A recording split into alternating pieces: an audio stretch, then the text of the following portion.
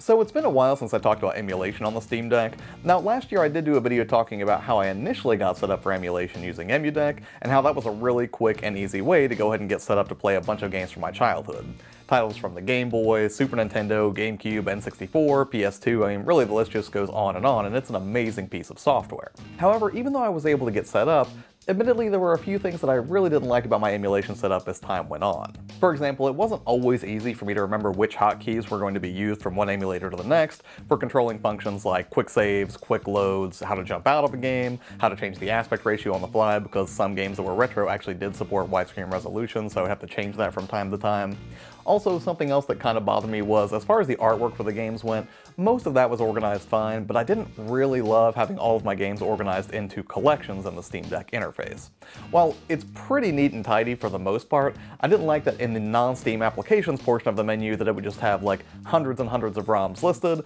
which kind of cluttered up the space and made it hard to find other non-Steam applications that I wanted to use that really had nothing to do with emulation. Plus, at the time when I first started exploring EmuDeck, I actually opted to put all of my ROMs on the SD card, which seemed like a good idea at the time to make sure the internal SSD didn't get filled up, but on a long enough timeline it occurred to me that I probably wouldn't want to have a scenario where if I do swap the card out that I instantly lose access to all of my ROMs. All of this is to say that while most of the emulated titles that I jumped into worked just fine, as a whole my emulation experience started to feel a little bit disconnected and unorganized. So this weekend I thought it would be a good time to go ahead and revisit my emulation setup on the Steam Deck and really just give myself a clean slate, blow everything away, and start fresh with EmuDeck again. And that seemed like a really good idea because EmuDeck's also been updated so that now the installer is even friendlier than it was before. It's not that it was cryptic to use before or anything like that, it was just a little stripped down and felt more like just running a script rather than a full-fledged user interface that was easy to navigate for someone who just might not be familiar with emulation. So today I just wanted to go over what my experience was like using this updated version of EmuDeck, and really what ate up a huge chunk of my weekend as I tried to get my emulation into a better spot on the Steam Deck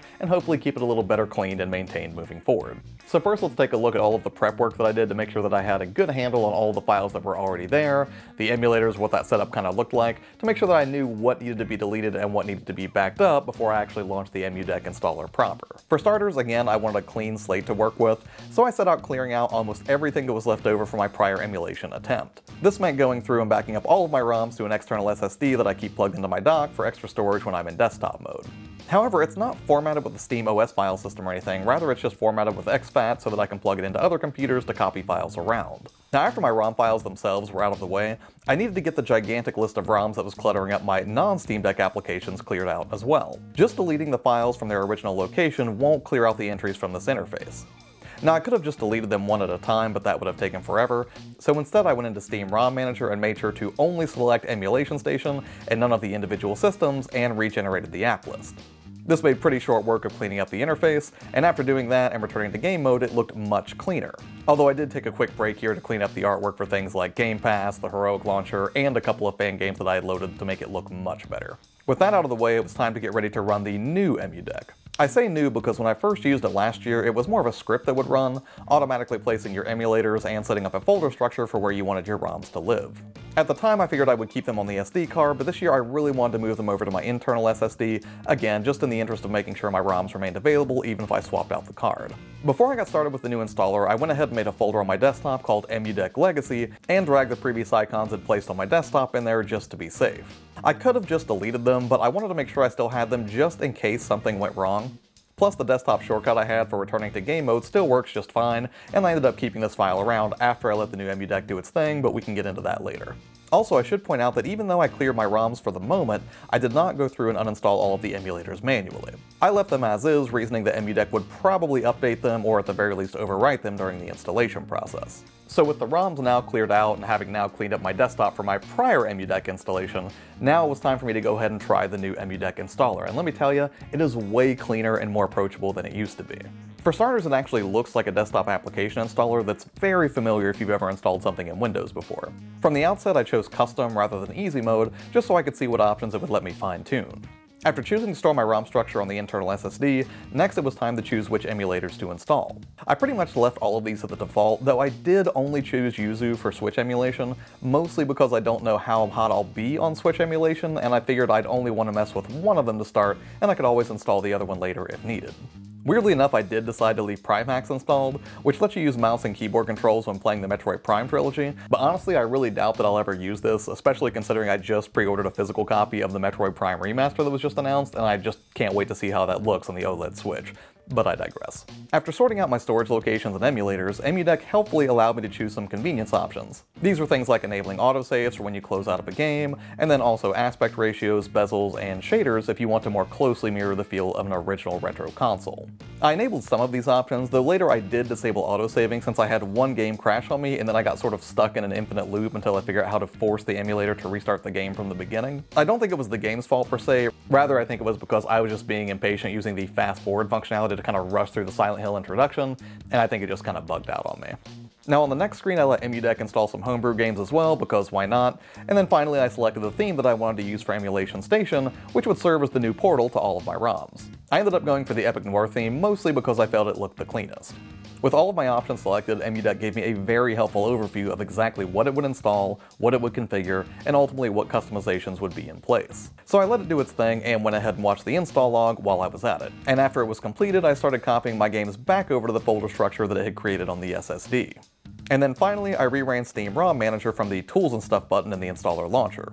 However, rather than have it add all of my games to the deck like it did before, again, this time I only checked the slider for Emulation Station DE, so it would only place that icon in the non-Steam applications portion of my game interface. However, now that I had everything installed and configured and all the ROM files where they were supposed to be in the folder structure, and I had the icon set up for Emulation Station now in the game interface, there was still one more step to complete, and that was placing BIOS files for systems that either require it, or at least run a lot better when you have them present. Now, the thing about these, I can't tell you where to find BIOS files for systems, but it's pretty easy to find if you just do a little bit of searching online. But thankfully, the Tools and Stuff section also includes a BIOS checker, so you can run this after you've placed your files in the appropriate directory and hit the Check Again button until all of the icons go green for the systems that you're working on to make sure that you're ready to go. And with that, I was ready to go and decided to go ahead and launch Emulation Station, and I was happy to see that all of my games showed up just fine. I did admittedly have to do a little bit of cleanup on some of the names there. And beyond that, I also went into the Emulation Station menu to run its scraper, which sort of serves the same function as Steam ROM Manager does, where it reaches out to repositories and then pulls down the metadata for games, including the descriptions, box art, short videos of gameplay if you want, and I have to say it looks really, really clean after everything's said and done. I knew I'd still have to go and clean up some of the entries later, but for now everything was looking good, and I already loved that everything was sort of siloed off within this interface. That way my main Steam Deck interface could remain focused on just a handful of non-Steam applications and a few fan games rather than just like this gigantic alphabetized list of intermingled console games. So with the ROMs at least accessible and launchable now within Emulation Station, I went ahead and jumped in and started testing games across various systems like the Dreamcast, PS2, PS1, GameCube, Game Boy Advance, PSP, SNES, pretty much just any system that I personally had some favorites on. Now, one of the things that I was most concerned about with this new setup was I wanted to make sure that hotkeys were universal from one emulator to the next, meaning that I would put in the same button command to do a quick save, quick load, quit out of the game, and so on. Thankfully, EmuDeck really does deliver on that promise, and everything that it sets up for you seems to adhere to this standard. There was one exception with the PSP emulator, which was running off of PPSSPP. I tried digging into its hotkey settings, which had to be accessed by holding the Steam button and hitting left on the D-pad, but I could only figure out how to set them to L1 and R1 initially. But after I updated it and restarted the Steam Deck, it looks like Emulation Station started calling RetroArch rather than PPSSPP directly, and then it worked like the others did, so really just a temporary setback. So now that I could competently jump into any one of these systems and make sure I could, save my data, load my data, back out of games as needed, I decided it was time to go ahead and start jumping in and playing a bunch of games just to see how they felt. On the GameCube, I went for Star Fox Assault at first, and it played absolutely wonderfully. Maybe a little bit of chugging during initial load-ins or cutscenes, but the moment-to-moment action remained smooth and enjoyable, and man, I know everyone is pumped for Metroid at the moment, but when are we going to get another Star Fox game, because this was thoroughly fun. Next up, I tried out some Simpsons Hit and Run on GameCube, which was very playable, but it also seemed to have some noticeable dips during the gameplay at certain points. I mean, it wasn't unplayable or anything like that, but it was definitely more noticeable than what I saw in Star Fox. On the PS2, I fired up Metal Gear Solid 2, and while I'm definitely rusty, it seemed to maintain a solid 60 FPS. I also took this opportunity to try out Silent Hill 3, because historically I've encountered graphical issues with a lot of Silent Hill games in the past when trying to run them on an emulator, but 3 looked as good as I remember and still holds up as one of the best looking games from that era. And thankfully this time around I didn't catch any graphical hitches or weird lines on the screen or problems with lighting, which is always a pretty big focal point in survival horror games. On the Dreamcast, I went back to my tried and true Dynamite Cop, which I love so much and I will never stop singing the praises of this game, and I also threw in some Zombie Revenge for good measure as well. And both of these performed really well, although to be fair, at some point I should probably try some heavier hitters on the Dreamcast in the vein of like Soul Calibur or Skies of Arcadia or Shenmue or something a little bit more AAA. Now the PSP might be my favorite system to emulate on the Steam Deck overall, just because it so closely matches the form factor of the deck anyways. And again, this one did give me trouble initially, but after I ran an update on the emulator itself, it seemed to work just as fine as the others, and I was able to play a little bit of Chains of Olympus, and it ran just dandy. And then finally I decided to go ahead and test out a bunch of Game Boy, NES, Super Nintendo, and Game Boy Advance games.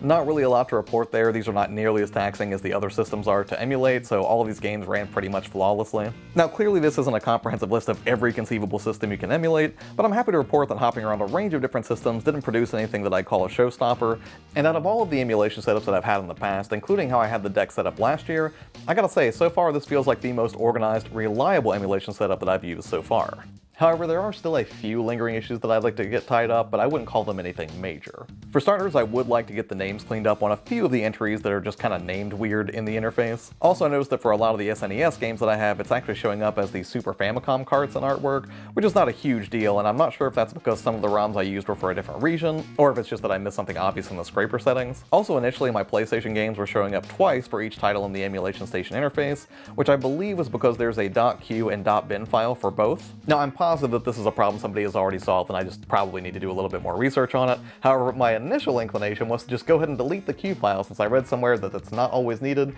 and that did seem to be the case until I tried to fire up Einhander, which completely tanked, probably because it needed that Q file I just deleted. So yeah, deleting that was probably ill-advised, and I've probably got some work to do there. But again, these are pretty minor problems and things that I can probably fix on a long enough timeline, and ultimately the most important thing to me was that I could access all of these games within a single unified front end and emulation station, and I think I've accomplished that. At the end of the day, redoing everything with EmuDeck didn't massively improve gameplay performance or anything like that, but it did improve my overall experience with emulation on the deck as a whole. Having everything work fairly consistently for standard emulation operations from one system to the next made the whole thing a lot more approachable. Also, the new installer was super helpful, again with really easy to understand options and bonus tools for the more nuanced configuration options for like disk-based systems. And overall, I'd say that it really just did a great job at taking a lot of the guesswork out of what had historically been a lot of trial and error for me. So if you've been putting off exploring emulation on the Steam Deck just because you were worried about all of that technical nuance, I can't say that EmuDeck takes all of the tinkering out of the process, because it definitely doesn't, but it's definitely a cleaner, more approachable way to get it done than a lot of the other options that I've seen out there. And speaking personally, anytime I get the notion that I'm going to spend a whole weekend redoing all of my emulators, EmuDeck will be my first stop.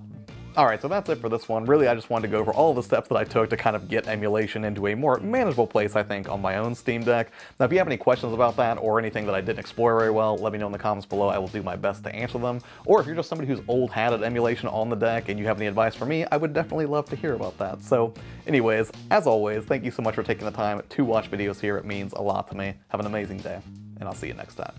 Bye.